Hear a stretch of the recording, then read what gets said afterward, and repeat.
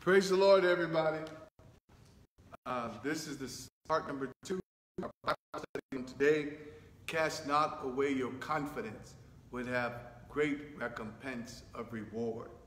And as we were saying, God will bless you if you don't cast away your confidence. God will strengthen you and keep you as you journey on. Now, we want to look at now some reasons why you should not, you must be confident in your faith unto the end. We want to talk about some reasons why you must be confident in your faith until the end. And the first reason why you must be confident with your faith until the end is found in verse 19. It says, having therefore, brethren, boldness. We're in Hebrews chapter number 10 and verse 19. It says, having therefore, brethren, boldness to enter into the holiest by the blood of Jesus. And I want to say that the reason why we don't want to give up our confidence is that we can come, like I said earlier, boldly to the throne of grace by the blood of Jesus. We have that access. We have that ability if you are abiding in Christ Jesus. And sometimes we forget all the privileges that we have in him. That's why Paul said, in him I live and I move and I have my being. And when you realize that you have a tremendous amount of great and precious promises, when you realize that you have a tremendous amount of great blessings in Christ Jesus, it can cause you to be confident. It can cause you to don't cast away your boldness. When you're enduring tests and trials, when you're enduring tribulation, those are the times, if you've established a relationship with the Lord, you know where to go. You know who to call on. You know who you got your hope and trust in. And then you realize that this is a light affliction, which is just but for a moment, but it's working for us, the scripture says, a far more exceeding and eternal weight of glory. Hallelujah. So that's one of the reasons. The next reason why we must not cast away our confidence is because we have a great high priest, the scripture says. We have a great high priest over the house of God. And that's Hebrews 10:21. We have a great high priest. We have somebody that has not only gone where we're trying to go, which is to heaven, but he's already paid the ultimate price through his suffering, through his pain. The scripture says that it behooved Christ to suffer and to give his life as a ransom, and that the gospel should be preached in his name beginning at Jerusalem. And it was necessary that he be made like unto you and I, so that he can be touched with the feelings of our infirmities, our weaknesses. So Jesus knows. When we sing that song, Jesus knows all about your struggles or all about your troubles, Jesus knows, because he himself was tempted in all points, just like you and I are tempted in all points. But notice, he had the victory, yet without sin. So he knows how to deliver you out of all of your struggles and temptation. My God, hallelujah. So this high priest then, as one who stands in the presence of the Most High God, seated far above principalities and powers and rulers, he is there to make intercession for you and I. He's praying for us all the time. He sees, he knows what's going on in our lives because we're connected to him through the Spirit. Ah, my God. We're connected to him through the Spirit, and that connection is like an umbilical cord, hallelujah, of a pregnant mother that has the baby in her womb, and the baby is able to feed off of the mother through that umbilical cord. We are able to feed off of Jesus Christ through the Spirit, through the anointing, through the power, so that we can be able to overcome every situation. That's why he said, don't cast away your confidence in times of struggle and times of temptation. And another reason why we should not cast away our struggle is, I just want to reiterate that we have a high priest over the house of God who can be touched. Amen. So, hallelujah. He is our great high priest. Thank you, Lord. He's the one that shed his blood. Those priests under the old covenant, they could only survive and live, and they died, and they were no more. And they offered up sacrifices once a year for the people. But Jesus and his sacrifice, he offered up this sacrifice once and for all for us. And his order is not after a Levitical order priesthood, but his order of priesthood is after the order of Melchizedek, which is an eternal, everlasting priesthood. So Jesus is a priest now, today, and forever. Hallelujah. To offer gifts, to offer sacrifices, and to offer intercession for you and I. You remember when Jesus said to Peter, the Apostle Peter, the devil has desired, or Satan has desired to sift you as wheat. But notice what Jesus said. I prayed for you. He said, I prayed for you that your faith won't fail, that your confidence won't fail. That's another term for faith, is confidence. Hallelujah. So your faith won't fail. Thank you, Lord. And he said this, because I prayed for you that your faith won't fail. That word fail means shrink or fall flat. He said that I've prayed for you that your faith fail not. And he said, when thou art strengthened, that test and that trial is going to strengthen you. Whatever you're going through, doesn't matter what it is, it's meant to strengthen you. And when thou art strengthened, when you come through it, then you turn around and strengthen your brother. Hallelujah. You strengthen those around you. My God. The scripture tells us that when Israel went into war, God did not like the fearful around the troops, because the fearful would put fear in those that are around, and cause them not to want to fight the war. But he wanted those around the troops to be confident. Amen. We set atmosphere. We're atmosphere setters. If you set the atmosphere for confidence, if your mind is confident, then you will set an atmosphere of confidence. If your mindset is fearful, full of anxiety, you'll set an atmosphere of fearfulness and anxiety. You are what you think, and the atmosphere around you is predicated upon what you are thinking, what is going through your mind. You are a powerful creature. My God, you have the ability to set and change the mood. You have the ability to set and change the atmosphere around you. That's why we should always be confident in our God. In the face of adversity, be confident.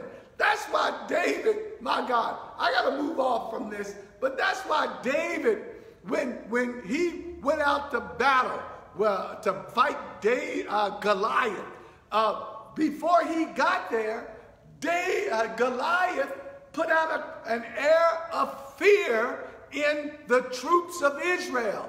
And that was their environment. They were afraid to fight. My God, they were afraid to send somebody down and fight against Goliath. Now notice, David, he came into the atmosphere with confidence. And because of his confidence, he was able to boast in his God, having faith in his God, to go down and to fight Goliath, and even prophesy as to what he was going to do to Goliath to slay him and take off his head.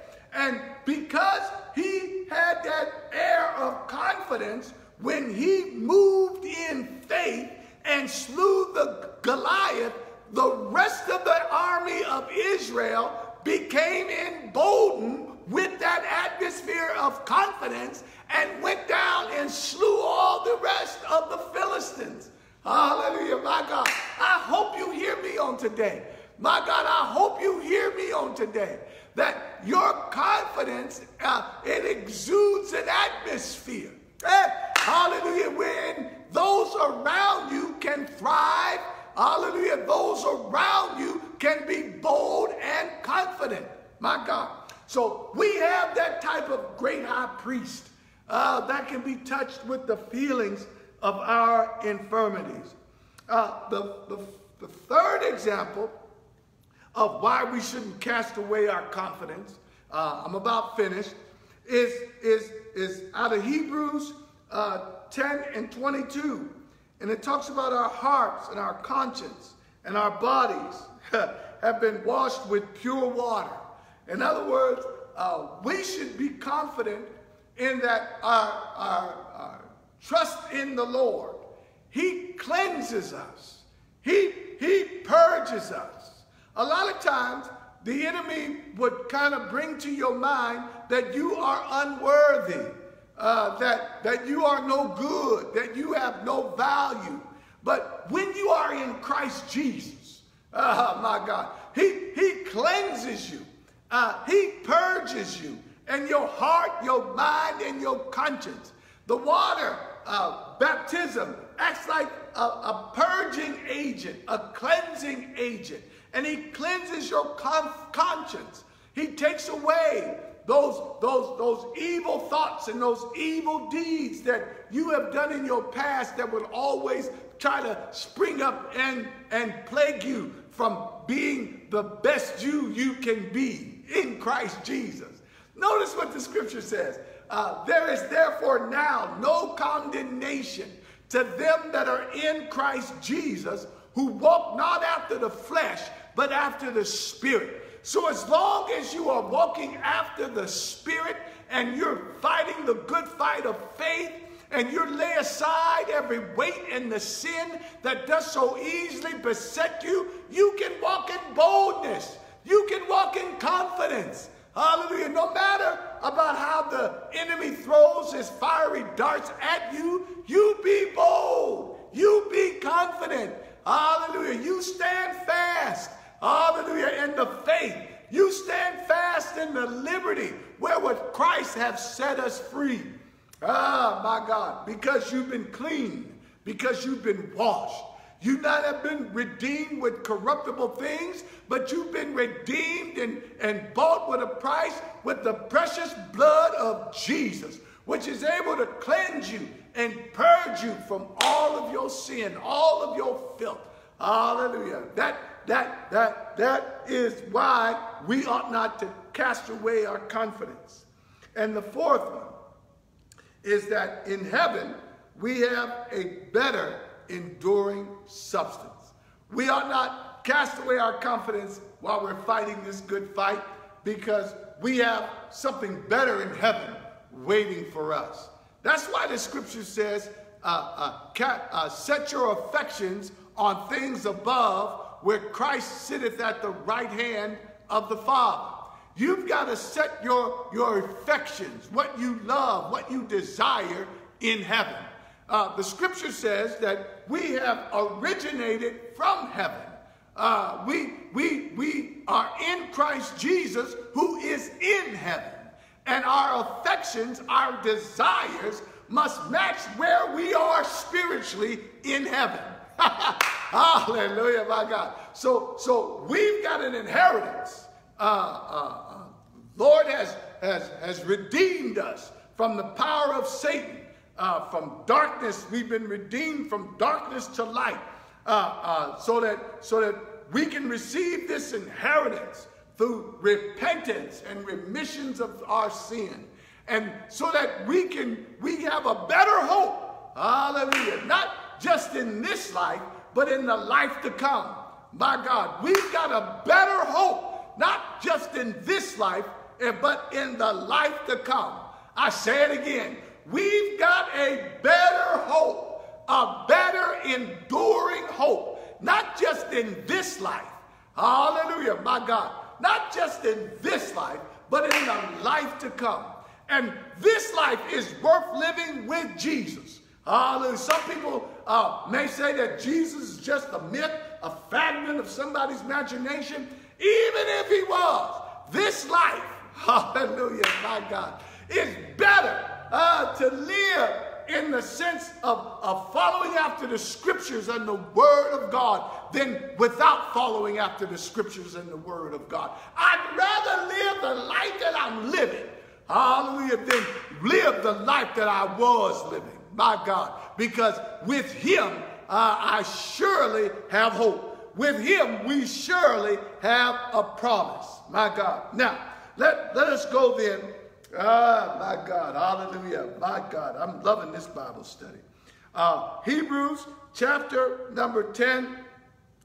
And let's go to verse 35 again as we begin to wrap this up. Hallelujah. It says, cast not away, therefore, your confidence, which have great recompense or reward. Notice, he says, for ye have need of patience, that after you have done the will of God, after you have paid the price, you have need of patience. Patience deals with endurance. Amen. The ability to abide under the pressure. And that's Hebrews 10:37. No, I'm sorry. Hebrews 10:36. For you have need of patience, that after you have done God's will, after you have kept the faith, after you have held your peace, after you have waited on God, after you have done whatever that was necessary according to the scriptures, you might receive the promise. God, he will give you the promise. God will strengthen you. So you've got to maintain an attitude of being steadfast and unmovable and always abounding in the work of the Lord. Now notice then, thank you, Lord, in our scripture, it says, verse 38, it says, now the just shall live by faith, and if any man draw back, my soul has no pleasure in him. The righteous shall live by faith. Faith in the Lord. Faith in his promises. Those that are declared to be just, or those that are declared to be righteous, are those that live by the faith of the Son of God. You've got to live by his faith. And notice what he says. My soul has no pleasure in him that draws back. God is not pleased when we draw back from our responsibilities, when we draw back from standing up for his word. The Lord has no pleasure in us if we fail and give way to cowardness. For the Bible says the Lord has not given us the spirit of fear, but love and power and of a sound mind. So we can't throw away that which God, hallelujah, is blessing us with. We can't cast away our confidence and turn for a way out. Hallelujah. We can't surrender. There's no retreat in God. Hey, glory. Hallelujah. There's no surrender and there's no retreat in God. Hallelujah. Hey, glory. Let me say that again. There's no surrender. There's no retreat in God. You don't retire from this thing. Hallelujah. And if you allow me to say that, my God, you die in this thing. Thank you, Lord. Or you're raptured in this thing.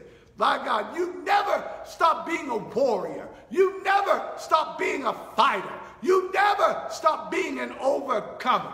Hallelujah. Why? Because your God is an awesome God. So notice what he says. Verse 10 and 38. Now the just shall live by faith. We live by our faith in Jesus Christ. Amen. We're just. We're declared righteous through him. And because we're declared righteous through him, we live through him by faith. Hey, glory. Hallelujah. But he said, if any man draw back, my soul has no pleasure in him. No backsliding in Christ Jesus. My God. No, let me say that again. No backsliding in Christ Jesus. People are giving up their positions in the body of Christ. People are falling by the wayside. But that's also prophecy that there's going to be a shaking. Amen. There's going to be a falling away. But you don't fall away.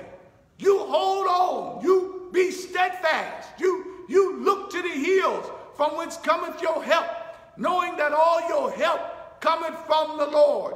And those that fell back, there's some theory out there that they were never connected. And I have to wonder if those that fall back, were they ever really connected? Because those who are truly connected, they continue to the end. Hallelujah. There's no turning back. Hey, my God, there's no looking back. He said, my soul has no pleasure in them that draw back. Jesus said that he that putteth his hand to the plow and look back and draw back is not fit for him. Jesus said, remember Lot's wife. Hallelujah. When the fire was coming, she was given the command not to look back. And she looked back and was turned to a pillar of salt. My God, don't look back. Don't turn back. Don't be like Lot's wife.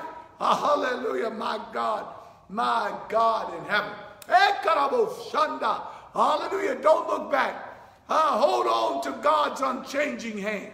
With tears in your eyes, hold on. He that shall come. He that shall come. He will come and he will not tarry. Don't turn back. Hallelujah. Hope unto the end. As the scripture says, hope against hope in the time of trouble, in the time of need. Don't turn back. Hallelujah. Now, notice in our last verse here, verse 39, he says, but we are them we are not of them that draw back unto perdition. And that word perdition means to be eternally damned. It means an eternal separation from God. It means a death. Hallelujah. So we are not of them that draw back. Hallelujah. Notice. But of them that believe to the saving of our soul. My God. I believe to the saving of my soul. I believe to my deliverance comes. I believe. I keep on believing. I keep on trusting until he rescues me. Meaning that I don't give up in believing. There's no break in my believing. There's no break in my confidence. But I believe. Believing, ing, is a continuation.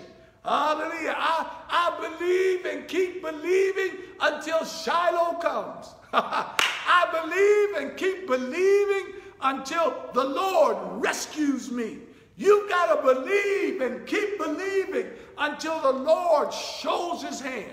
You've got to endure and keep enduring until he brings you out. Hallelujah. And while you're enduring, your confidence is increasing. Your boldness is increasing. Your hope is increasing. Your trust is increasing. Your faith is increasing. Not diminishing, but increasing until that perfect day. Hallelujah. The path of a just man gets brighter and brighter until that perfect day. Amen. We thank God. We thank God for this Bible study on today. Hallelujah. Don't cast away your confidence. Be confident. Be sure. Be confident in the Lord. Hallelujah. Don't you like it when you see people walking or talking to you and they talk and walk with confidence? Thank you, Lord. I had to laugh. I was getting a procedure done, and the doctor, he came in. My wife was sitting there with me, and you know that commercial that comes on? I forget what the commercial is about, but it's about a doctor that was asked about his confidence, and in the script of it, the doctor acted out that script. He and I did together, and it was funny. But it was a doctor that was acting like he had no confidence in his ability, and it left the patients looking. He says, "What am I into?" Amen. And that's what God does not want from you and I, because when we act with boldness and confidence. Now, I'm not talking about fake it till you make it type of confidence. I'm talking about a full assurance of faith. When we operate with confidence and boldness, it inspires others to operate with confidence and boldness around you. It creates that atmosphere, hallelujah, of confidence and boldness. God wants you to put the fearful among you. At least they cause others to become fearful. But God wants those that trust in him because of the work that he has already done in Christ Jesus. Hallelujah. You can be confident. Thank you, Lord. You can trust and hope in the Lord until the end. So whatever the test is, whatever the trial is, whatever the situation is, whatever the sickness is, whatever the disease is, you can have hope and trust in God. Look at Job. Job said, though you slay me, had boils on his body, sick in his body. He said, Lord, though you slay me, yet will I trust in you. Hallelujah. He said, in this flesh, I'm going to see you. And that's the kind of boldness and the kind of confidence God wants us to have with him on a continual basis. We thank God for you. Let us pray. Gracious Father, in the name of Jesus, we certainly do thank you, Lord, for this Bible study on today. We thank you for your power, your grace, your mercy, your love, and your kindness. We ask you, Lord, that you bless each and every soul that is tuning in. Bless those that were yet to tune in. And Lord, keep us in the center of your will. In Jesus' name, amen. And let us pray also, as Christian Ministries, we're going to go on our fast on tomorrow. Thank you, Lord, which meaning 12 o'clock a.m. to 4 p.m. We're going to be going on our fasting and prayer for the strength in the body of Christ. Amen. And our prayer is that yokes will be destroyed. Yokes will be destroyed. God is faithful. And if we be faithful to him, he will manifest his power in our lives. So let us pray on that wise. Let us fast and let us seek the Lord. Amen. Also, to those that are interested in giving, give through Givelify, to Tidely. Download Christian Ministries of the Apostolic Faith Church and follow the directions. Also, you can bring your tithes and your offering, your love offering, and send it to Christian Ministries of the Apostolic Faith Church, 501 West 31st Street, Erie, PA 16508. Or you can drop it off at in our lockbox here at the church. And those that have benefited from this ministry, please feel free to give as the Lord has blessed you. I thank God for you. I thank God for this great ministry, this opportunity to serve God's great people. And I thank the Lord that he has given me the mind to serve him, That's what it's about. That's what great success is. Serving the Lord and serving people. My God. So let us fulfill our ministry to be a caring church, leading souls to Christ, strengthening members and families, making disciples, equipping them for service and community ministry. And let us never forget our purpose, that we might promote the gospel of Jesus Christ through effective, responsible ministry and intentional, creative, dynamic fellowship. Let us pray that we will always value love, value people, value patience, confidence, and value sacrifice and service. Let us always value patience. Let it be the hallmarks of where we live and what we do. And remember, we ought to always to be pursuing excellence until excellence is achieved. We thank God for you. May heaven smile upon you and open new doors and new horizons to greater success. In Jesus' name, amen.